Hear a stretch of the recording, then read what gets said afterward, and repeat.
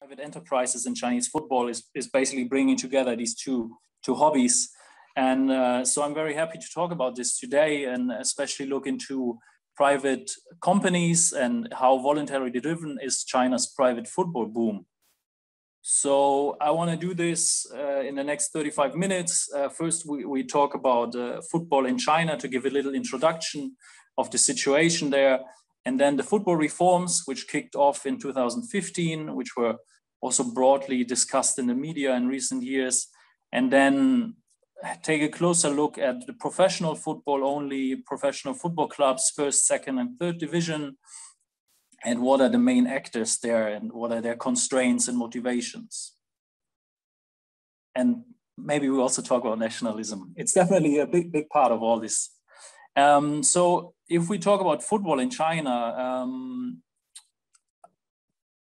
I first want to show you this statistic, which is from 2016, but I think it's still quite accurate, which shows what's your favorite sports to watch in China. And there you can see basketball is number one with 21%, and then followed by football. This, if you also look at other statistics, this is always the case, more or less football and basketball being the most popular sports only on TV and media. From time to time, there's like other sports which are popular, like tennis in recent years was really popular, or esports recently is really growing fast. But these two sports are really the biggest sports, at least in the media landscape or in like public interest. At the same time, I think it's really interesting to look at, I don't watch sports at all with 30%. So you can see there's still a really huge group who's not interested in sport at all at the moment. So definitely something that could grow in the future. At the same time, these numbers, they change drastically if we look at what sports do you actually participate in. So there we see football not on second position, more on, I think, seventh position, far behind badminton or running and basketball, again, very popular. So even though there's a huge interest in football in China, not many people play football. So this changed a bit in recent years, especially due to the reforms. But in general, it's still, if we compare it to Europe, it's a completely different situation. It's very not common to play football in China. It's still quite niche, let's say. The third thing I think that's really important, and something that sometimes it doesn't look like from the outside, if we look at all these big transfers, big players going to China for millions of euros, still the football market in China is very immature. One good example in recent weeks was the seizing of Jiangsu Suning Football Club, first division football club, who was just the champion like a few months ago, and now stopped operating. And Jiangsu Suning was owned by Suning, which is electronic markets retailer, electronics e-commerce also. And they were in financial troubles in recent years, especially due to the corona pandemic. And the first thing they did is stop all their sports involvement. And Jiangsu Suning was their first division club, which they then stopped operating. They also own Inter Milan in Italy, another club they want to sell at the moment, or at least sell shares of it. So this really shows you this market in China is still very immature, and clubs highly depend on investors' money. If the investor has problems financially, the club also has problems. I will talk about this later in more detail. But this is really one big problem at the moment, that the market is not there yet, and clubs really have problems to finance themselves and make money from football itself. So they really rely on the business of the investors and on the money of the investors. This should change in the future. China wants to become the biggest sports economy in the world by 2025. And football should be the main pillar of this. I will later talk about the football reforms in more detail. So it's really, something that should be changed. But right now, the sports industry, especially the football market, is really unbalanced and far from mature. And lastly, I want to show you China's sporting performance, actually.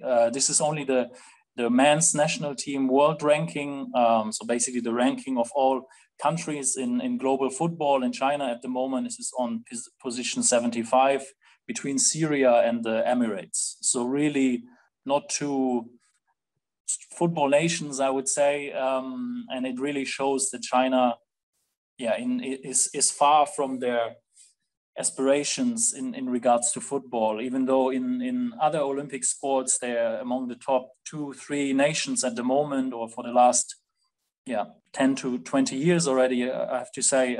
But in football, they're far behind from what they want to achieve. But this is something China wants to change. So in 2015, Xi Jinping or the central government in China issued several policy papers at highest political levels, which are now known as the Chinese football dream. Quite nice name the media picked for this. And the main goal of this is to become a leading football nation until 2050. Here, the main focus is really on the national team, but still the club football, so football clubs in China, they should be the breeding ground for Chinese talents and should feed into the national team. But still, the main focus above everything is to have a strong national team. And how they want to do it, there's different parts of these reforms. They're really large scale, implemented all over the country. Most parts really top down. So the central government is, for example, had the plan until 2020 to establish 20,000 football schools all over the country. This was implemented from top down and was then implemented by local governments. At the same time, there were lots of reforms inside the governing bodies of football and so on and so on. So lots of stuff going on. What I want to look today in more detail is more the part of marketization or commercialization of the sport.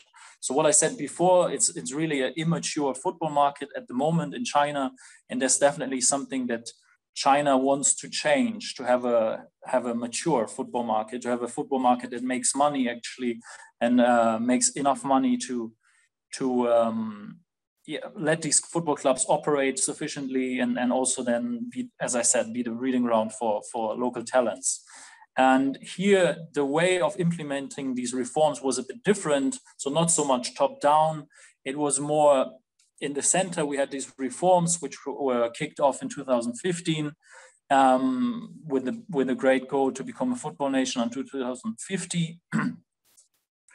And what was planned is to motivate private firms, state firms, and local governments. So these three actors here to basically jump on the train and help with this policy and help with these reforms. And at the same time, the government tries to initiate cooperations between these different actors. So what I do today and also in my PhD is more look really just at professional football clubs, so really the highest level of club football. And there we see these three actors again being strongly involved in these reforms. So if we only look at the club owners and their goals at the moment in China, we have these three groups again. So state firms very often investing in football clubs or owning football clubs. One example here I picked is Shanghai SIPG, or now Shanghai Port, I think they're called. Recently, there's lots of name changes in China, which is the port operator of the Shanghai city. So the Shanghai municipality government is the owner of this state company, which then owns the club. Something that's very, very uncommon in Europe, I would say, but very common in China. At the moment, around 30% of all football clubs are not privately owned. So they're like either state-owned, or later I will talk about like local governments or local football associations even owning clubs.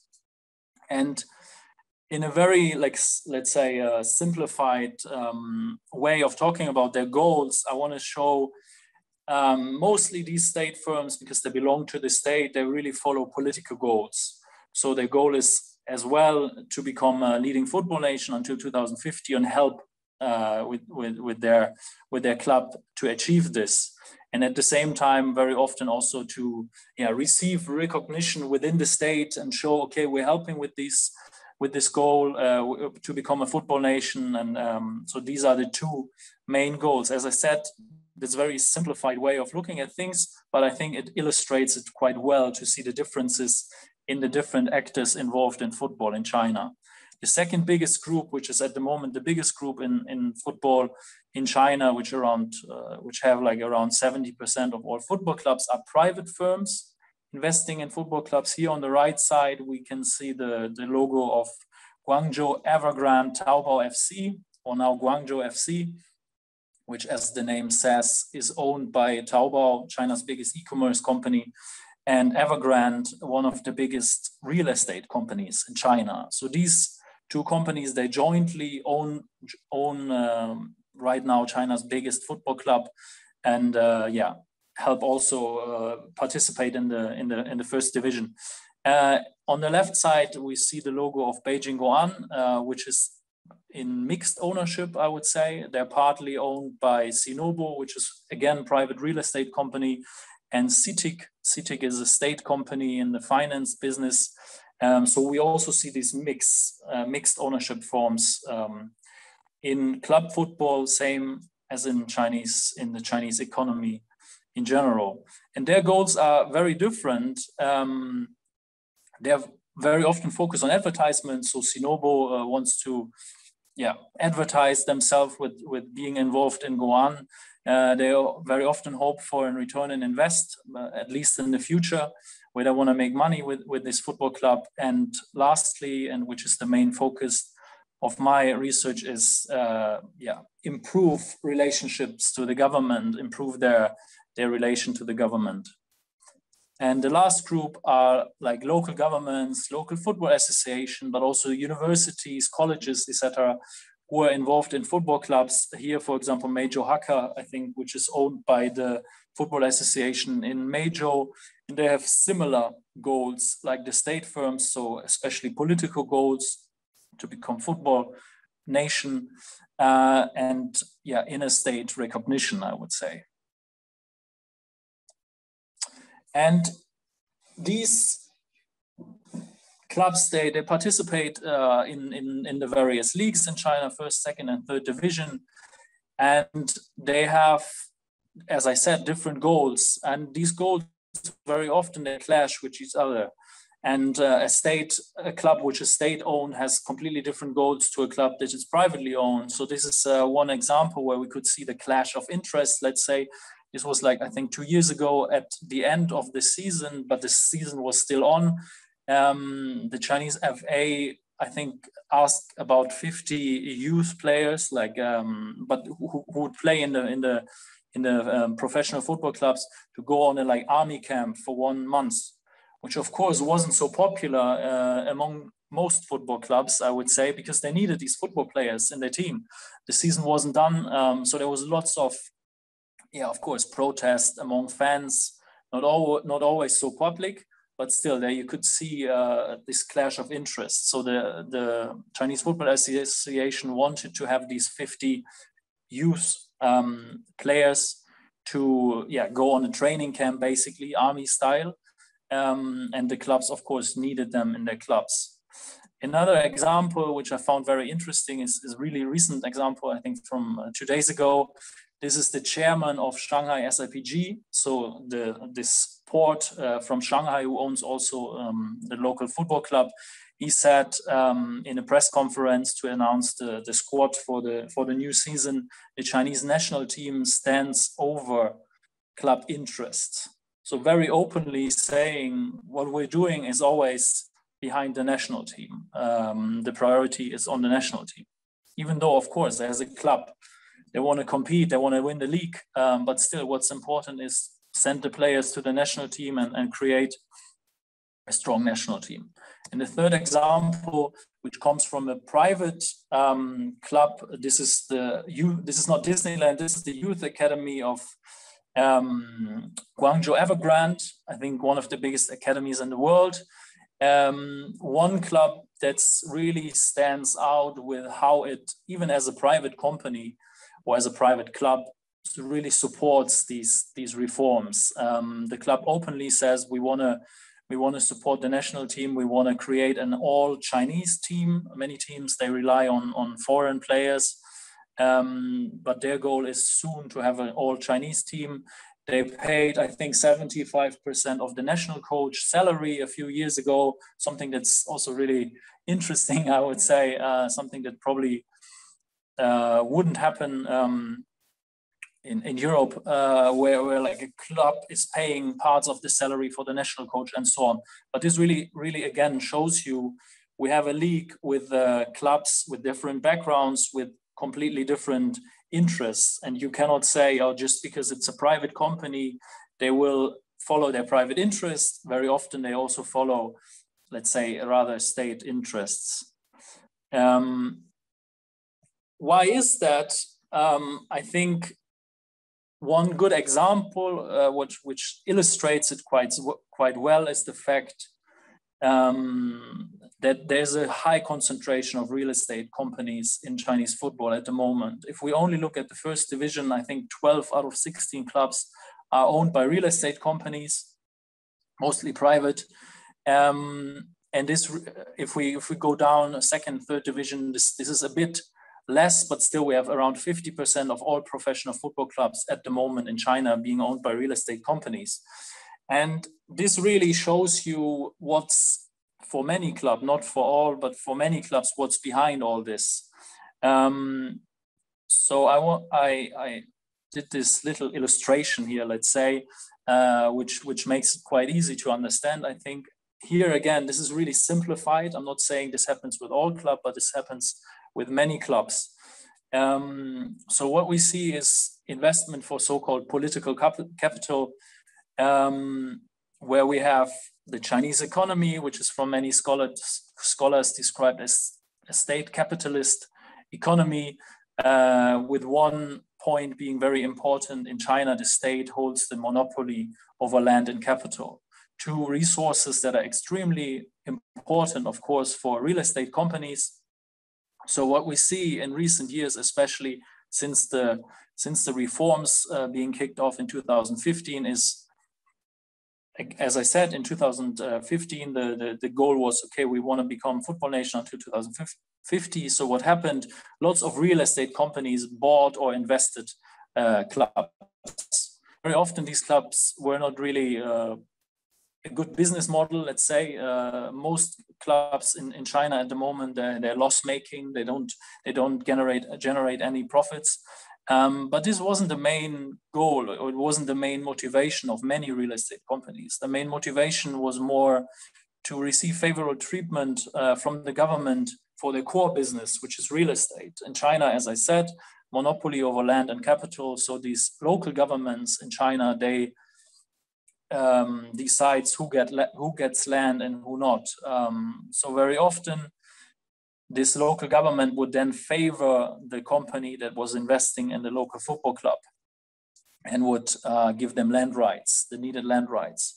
Another thing that's enforcing all this, or making it even, this whole development even faster, is the so-called cadre evaluation system. Another thing that's in place in the Chinese government, which basically says every 4 to 5 years, the government officials in China, they rotate their position, and to get promoted and to get to a better position, there's different criteria you have to fulfill.